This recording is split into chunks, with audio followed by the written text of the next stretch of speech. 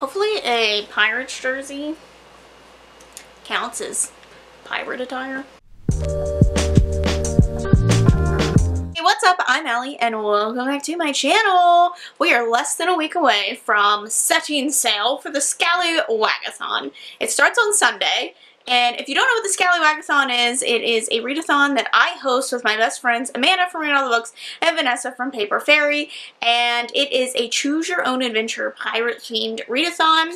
I will leave a link to my announcement video as well as our website down below and the Twitter, since that's going to be quite useful next week. Anyway, since I am indecisive as all hell, we know it, during a readathon I just can't commit to a single TBR and I need choices. I have quite the stack to talk about today. So I did decide to give myself two path choices because I can't decide, and we will just see in a moment what I end up doing. I am kind of favoring one path choice over the other, but we will see. So let's talk about the first path that I plan on doing. Let's start at 3, which is I Captain. For some reason, I did not know so many people were going to like this challenge. When I made this challenge, I thought people were going to hate it. I was like, this is so dumb. But this is a challenge where the title has to have 2 I's in the title.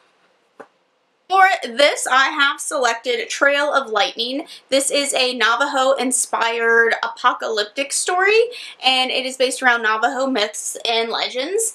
And so this does work for other challenges as well. Whitney over at Darker Shade of Whitney actually recommended this in the ScallywagAThon recommendations video, and we have it listed on the website.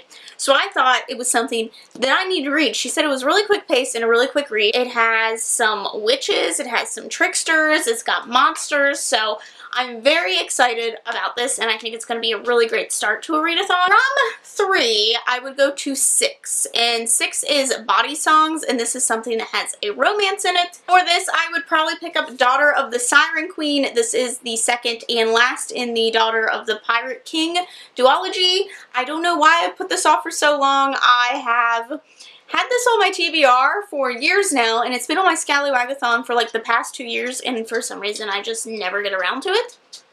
I like this series. I like the first one a lot, and I think I would really enjoy this. I love Trisha Levenseller's writing, so I don't know why I'm reluctant. The first one follows, what was her name? Alosa, and she has been taken captive by an enemy ship, but that's her plan all along because she is hunting for something for her father, who is the Pirate King.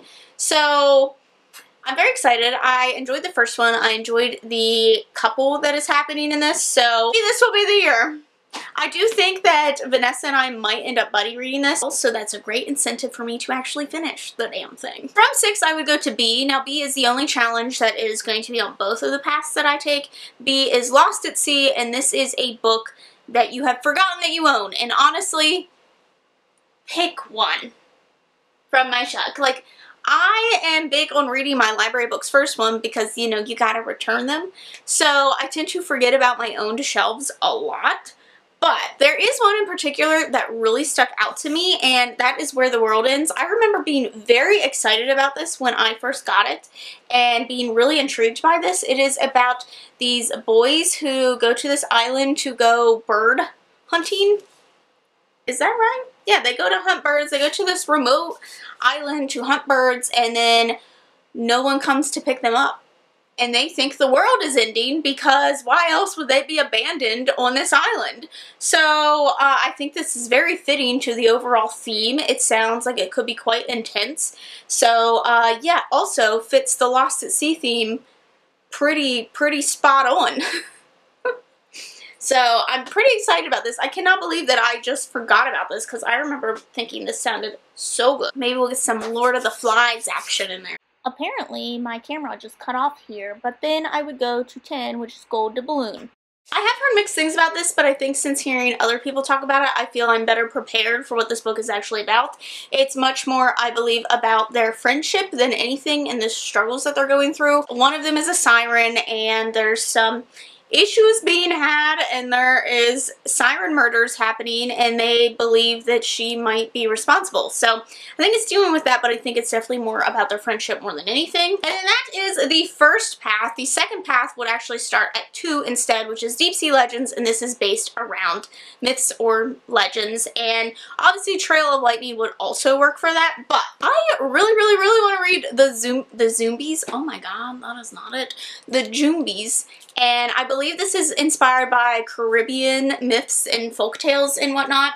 But this is a middle grade, and I think it just sounds so good. This is about a girl who is not afraid of anything, not even zombies, because they're a myth. They don't exist.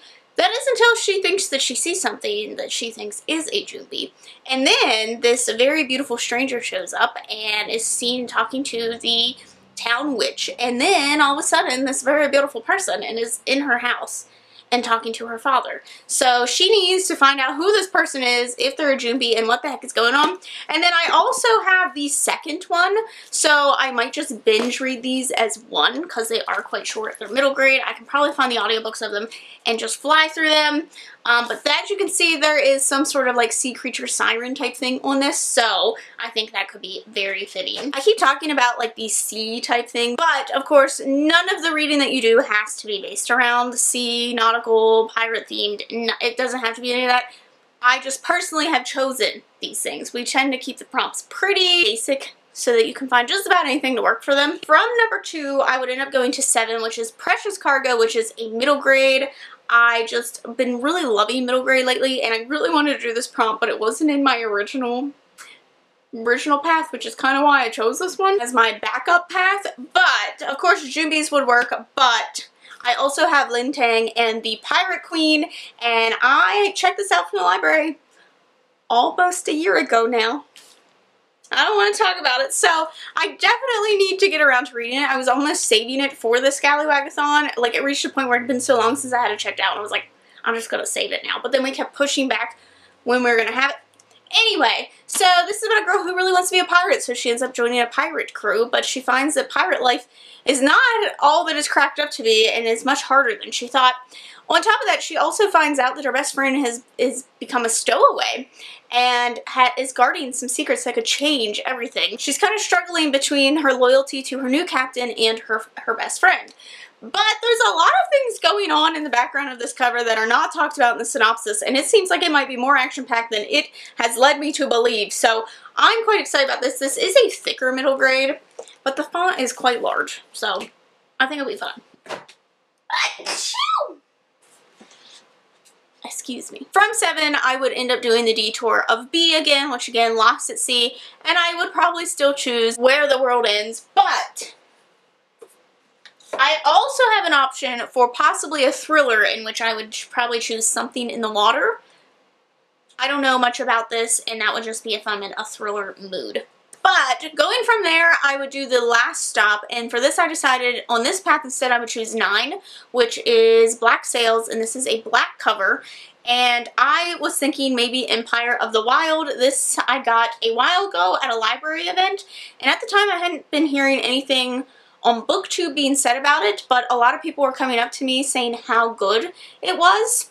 And I was like, I haven't even heard of this. And I have been seeing this popping up more on BookTube, and this is about a woman whose husband he disappeared and he's been gone for like a year, and then she sees him out one day, but he claims he doesn't know her. He has a whole different name. He claims that he is a preacher and that he is all about getting people to follow God and his flock and things like that, but she thinks something darker is happening with him, so she ends up pairing up with the, what is he?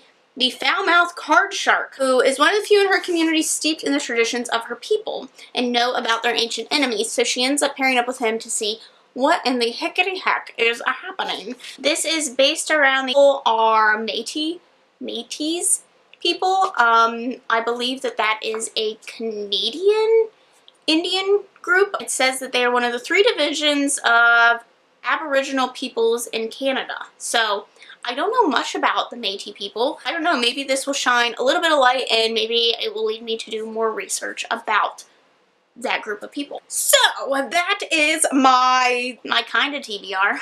You guys know how I am. I'm a hot mess. Are you guys participating in ScallywagAThon? What are you reading? Also, make sure that you link your TBRs down below if you have done them, because I want to see them and I want to add them to the TBR playlist. I hope that you guys are as excited as I am about the ScallywagAThon. I hope you guys have liked this video. Don't forget to subscribe to see future videos from me. Thanks for watching. I'll see you in the next one. Bye!